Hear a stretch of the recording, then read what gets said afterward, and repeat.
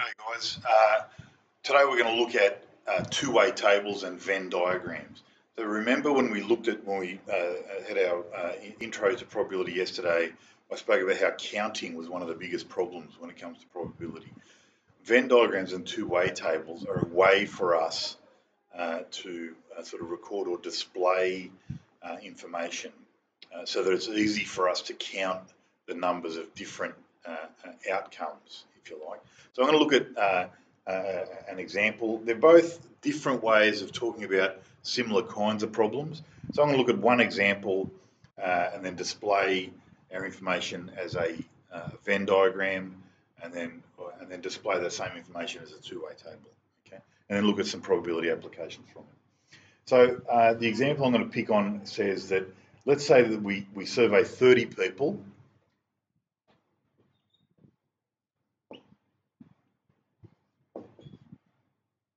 And we find that 21 of them like pizza, and 12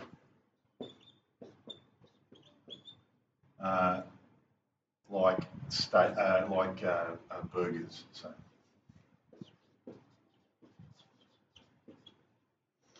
Okay, you can tell that Mr. Obeid's hungry because the examples are about food, right? And there are 7 who like both.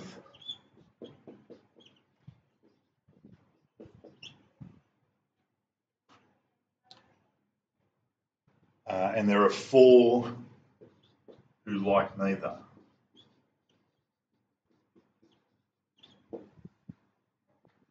So 30 people altogether, 21 of them, we went up to all 30 and we said, do you like pizza? 21 of those people said, yes, I like pizza. Then we said to them, do you like burgers? 12 of those people said, yes, I like burgers. And we went up to them and we said, well, do you like both? And 7 people said, yes, I like both pizza and burgers. And then 4 of them said, well, I don't like any of those. I don't like pizza or burgers. Okay. I can't explain those 4 people. They exist. There you go. What are you going to do, right? So what we're going to do, our problem is to display this information in both a Venn diagram and a two-way table. Okay. So if we're going to talk about a Venn diagram,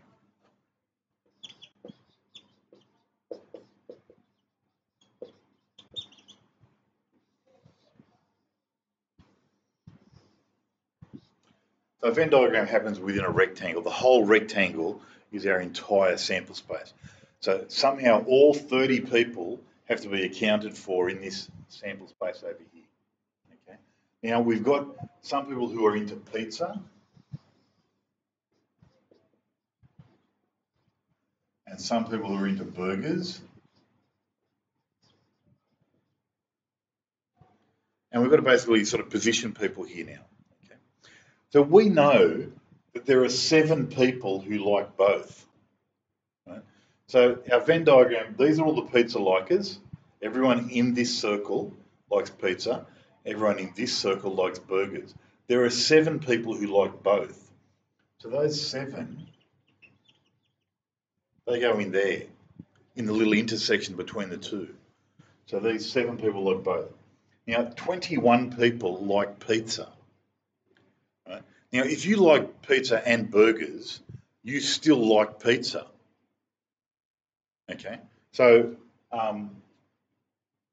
inside this circle needs to add up to a total of 21 people. But there's already 7 of those people here. So how many of the 21 are in this part of the circle here? Well, if the number's got out to 21 and there's 7 here, there's 14 over here.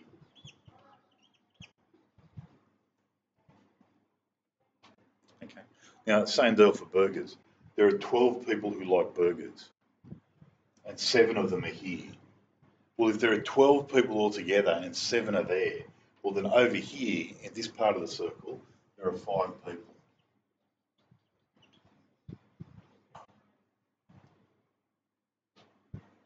Okay. Well, there are 4 people who don't like either, so they can't go inside the circle.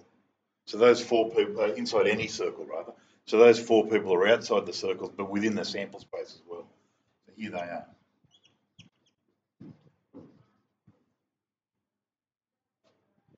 Now, what do all these numbers add up to? 14 plus 7 is 21, plus 5 is 26, plus 4 is 30. We've got all of the people all there together. Okay. Now, I'm going to, now I'm just going to rub off this side of the board so get it down so you can see how those go together. I'm going to rub this side of the board off, and we're going to represent this data, the same data again, but this time in a two-way table. So 2 different ways representing the same kind of data. Okay. So just my 21 pizza likers, 12 burger likers, 7 both, and 4 neither. Putting that down for my records because, my head's going to probably forget. So what we're going to do now, we're going to display this data in a two-way table. So a two-way table talks about those people who like pizza or who do not like pizza.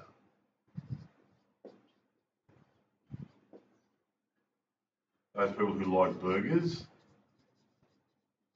and those people who do not like burgers.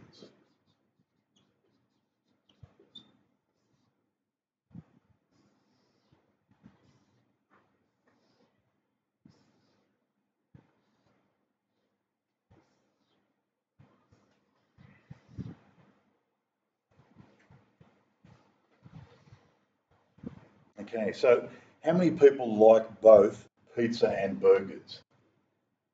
Pizza and burgers, there were 7 people who like both. Like pizza and like burgers, there are 7 people. How many people did not like either pizza or burgers? No pizza, no burgers. Well, that was 4. So no pizza, no burgers, that was 4 people.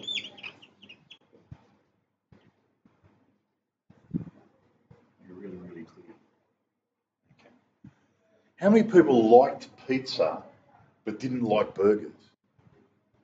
Well, these 14 people here, they like pizza but they didn't like burgers. So like pizza but who do not like burgers is 14.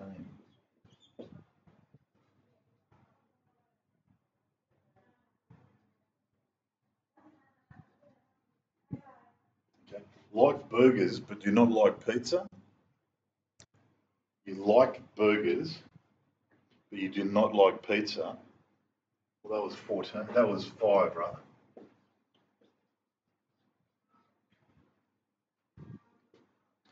And now all we need to do is just add up our rows. So people who like burgers is 7 and 5, was 12 people. Well, that agrees with what we originally said. There were 12 people who like burgers. People who like pizza, well, 7 and 14 people, that was 21 people. Who like them both. Okay. People who did not like pizza at all, well, they add up to 9. Now, where's that number 9 over here? Well, if you do not like pizza, you're outside of this circle. Outside of this circle is that 5 and that 4. That's 9 people. Okay. Over here, do not like burgers at all. So if you don't like a burger, you're outside of this circle.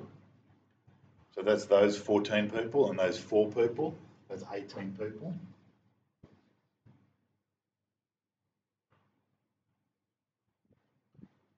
Now, it doesn't matter how I add up my rows or columns, right? So these people here, they add up to 30. These people here, they add up to 30. I know that I've done my two-way table correctly because I had 30 people in my sample space.